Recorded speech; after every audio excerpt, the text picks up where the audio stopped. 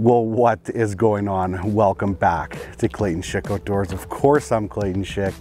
This is the wonderful outdoors. And today I am going to target or fish on a body of water that I haven't fished since I was about 17 years of age, probably. Long time ago. I used to fish here a little bit during the ice fishing season, but not a lot. Like I said, I haven't fished here for a long time. So we're gonna try to go figure something out. Obviously to find some areas to target for ice fishing, as well as just try to put some walleyes in a boat with a lake that I really have no experience on.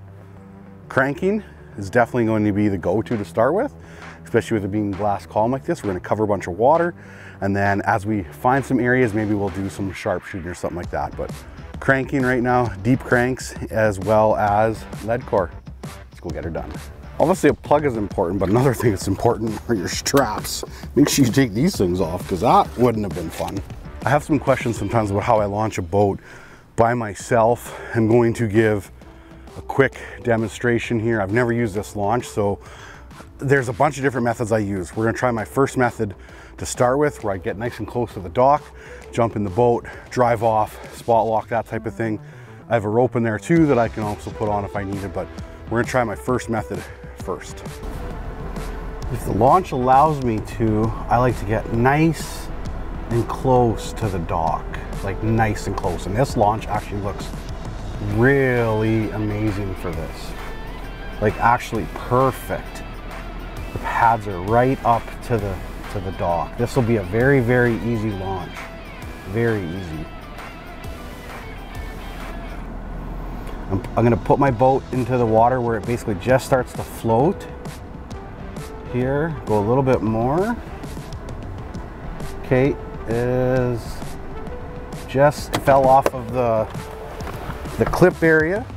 So it's now floating. It's already floating off. Quick little step into the boat like that, nothing to it. Swing the motor down, oh, down.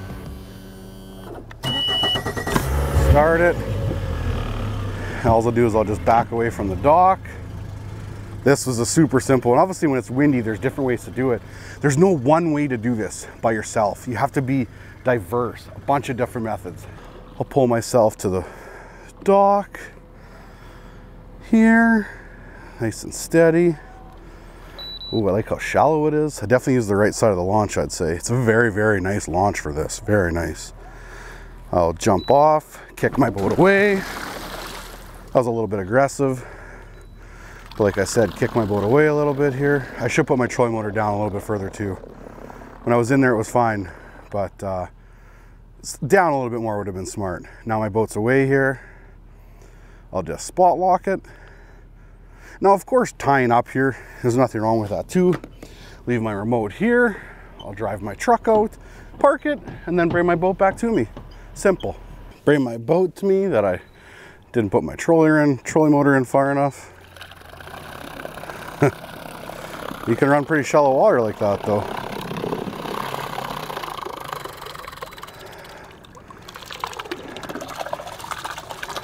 Kill it. Let it drift in here a little bit. Grab it. And then just give it a little start. Kick yourself away. Easy peasy, lemon squeezy. Like I said, there's many different ways I do it. That is one way I do it, and it's probably my favorite way. This was a very good dock to do it on.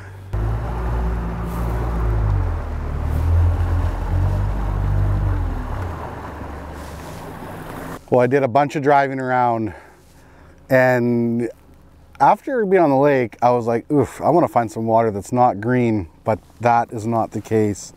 Everything I found is puke green everywhere. So I have to start trolling in puke green water.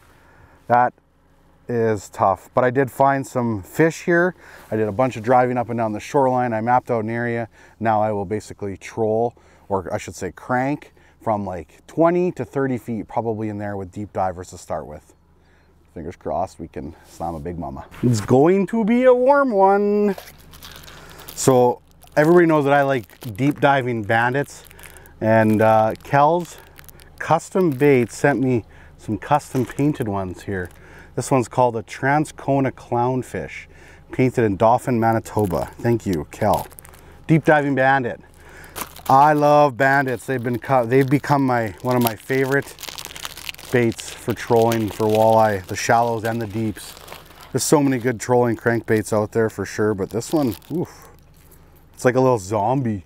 I like it. I think that's going to be really good. We're going to try this bait to start with, and yeah, go from there. Cranking is such a good way to locate fish, I feel like. Maybe if I drive around here enough, I'll create some waves and get rid of this green water. When it's flat calm and there's LJ problems on a lake, it's never good. Oh, that's a fish. That's a fish. I don't think it's very big, but that's definitely a fish. Okay, well, we got one. Didn't take that long. Small though, definitely small. Hope we survive that green mess. I don't even want to deal with this stuff in the boat. Wow. So before I started to do any fishing, I spent like an hour or two driving around. Look at this, must all be bait. That's insane. So I spent like an hour or two mapping all this whole area out on this side first. You can't go wrong with mapping out an area before you fish it, especially if you're going to troll it, because then you can kind of stay within the right areas the whole time, right? I know I can keep going between, I end up going between like 40 and 15 feet because there's such a big drop off, but my bait's only running about 25 feet. So if I do catch them out in 40 feet, they're suspended at a good depth type of thing, which suspended fish sometimes, right, and I've showed in the past, is obviously a thing. So anyways, spend some time with your mapping unit if you have one first. I use the Humminbird, the Auto Chart Live. In my opinion, they make the best maps so far than any other unit. I believe they were the first one that came out with something like that as well, but oh, going a little bit too quick. I'm going between about 2 miles to 2.4 mile an hour as well, covering a bunch of water. And if I find an area that's really good where I get a bunch of strikes, I can go over that area again and again type of thing. Oh, that's a fish. That's a fish for sure.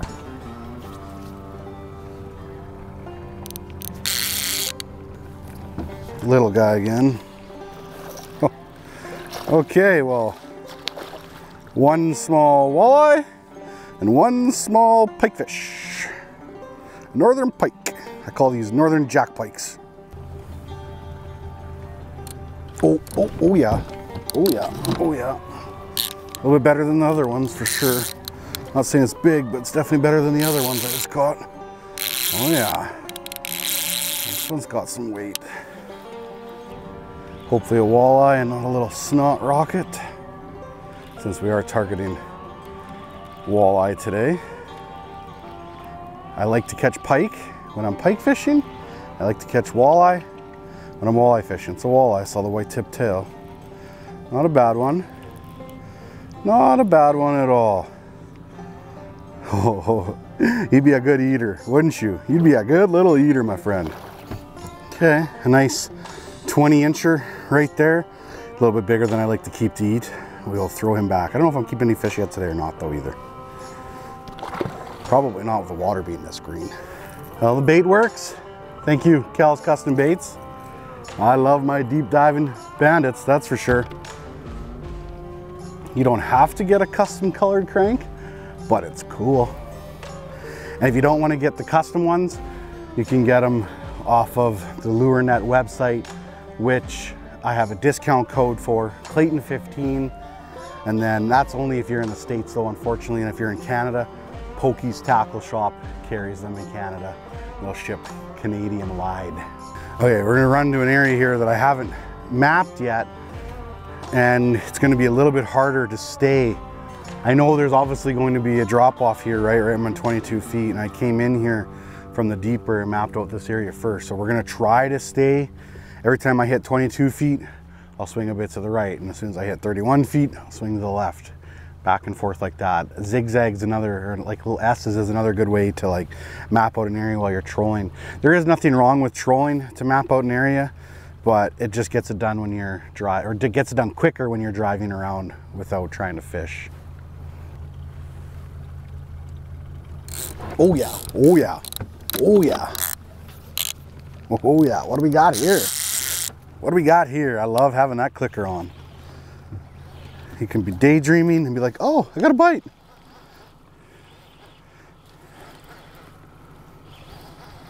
Doesn't feel very big. It's trolling 230 feet of line. I'm using an 8'6" Savage Gear Squad Walleye trolling rod. I've got a Dakota 300 line counter reel. I feel like the line counter reels are so important when it comes to trolling. And on that reel, there's 30-pound braid Sufix G-core. And then I have on a 14-pound fluorocarbon leader, and it is 30 feet in length. Love it.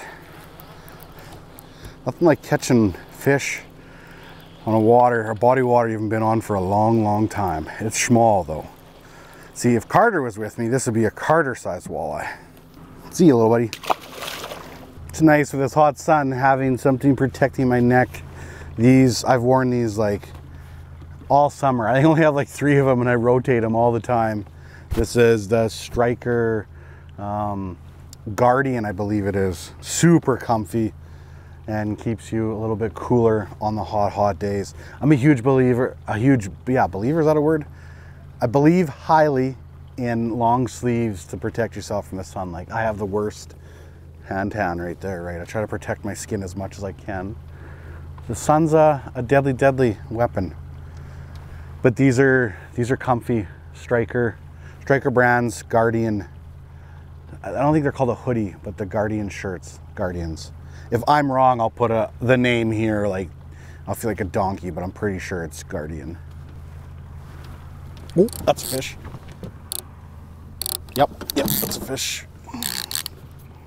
Nice. It's been a while since we've had a fish. That's the way she goes when you're cranking, covering water. You're gonna have good moments and you're gonna have slow moments. It's not bad. It's not bad. Be another good slot fish. He just hooked right in the corner of the mouth there. What a nice 18-incher probably. He'd be good table fare. Okay, see you, buddy. Well, a little midday update, or quarter day update, I guess I could say. I haven't caught a fish for an hour and a half now. I just keep trolling along here, covering water. Got a mental note of kind of where I had that most action to possibly go check out that later in the day. Not that I want to write off where I haven't caught fish, because I have marked a lot of fish, but I do think it's a lot of carp, possibly some baits and like Cisco's, that type of thing as well. But I don't want to write those areas off, but I do know that there's probably a better chance of catching more fish where I started, and I was catching a bunch of fish, because yeah, I think it's been like an hour and a half or something like that without a tick, without a little bite.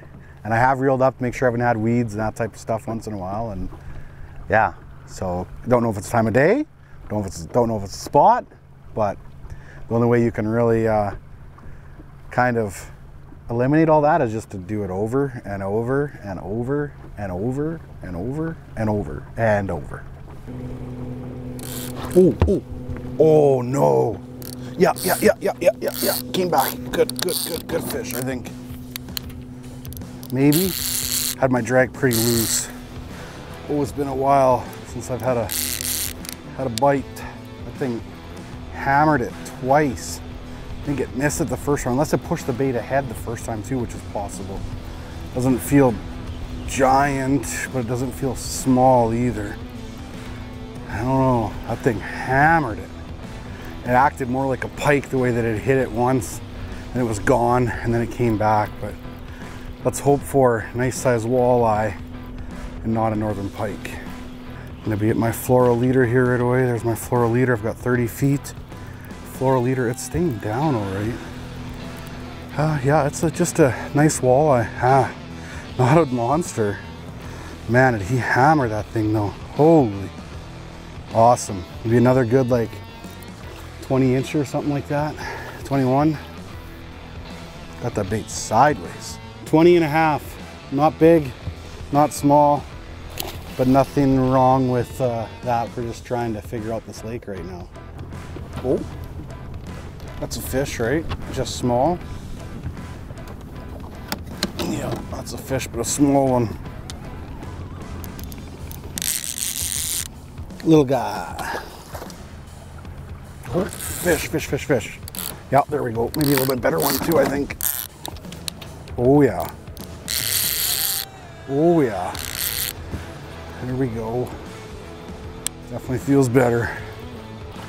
Got some green water here again. Oh, doesn't look bad. What do we got? Doesn't look bad at all. Just kind of skiing them in here right now. Ooh, biggest of the day for sure. Biggest of the day. Look how green that water is. Should I net them? No, we'll just grab you, right? If you come off, you come off. That's okay. Well, not too bad, about another 20-incher. He's mad. Sticking with the same bait so far. It's catching fish. Obviously, if I had 2 people right now and I could try a couple different baits, I'd learn a lot more quicker. Oh, I probably got the worst sun angle of that all of a sudden. Good thing to kind of key on if you're at a lake for the first time is that first drop off you can find from the shoreline. Now, the lake I'm at is basically just a big bowl. It's a reservoir lake. So it kind of just slowly goes from 0 to like 20 feet, and that's got kind of a sharper drop off from 20 to 32, and then it goes out into a deeper bowl. So that's kind of why I've been focusing on that 20 to 30 foot area too, just because that's the steepest drop off in this lake. And I've just been going in a big circle around this whole lake to start with.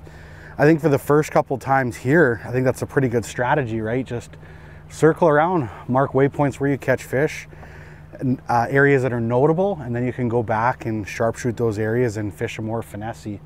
But covering water, I think at a new body of water, you can never go wrong with something like that at all, especially if it's working. If you're catching some fish, if I wasn't catching any fish at all, okay, I'd readjust, but like, okay, I'm marking fish, I got to figure something out, right? But right now it's just good to drive in a circle. Hey Clayton, go catch walleye on a populated lake that's pressured. Well, here I am. This lake sees a lot of pressure throughout the year. Very, very busy place. As you can tell, almost every background of mine has had cabins in it so far. Oh, oh, oh, oh. I was not paying attention and I just got a fish.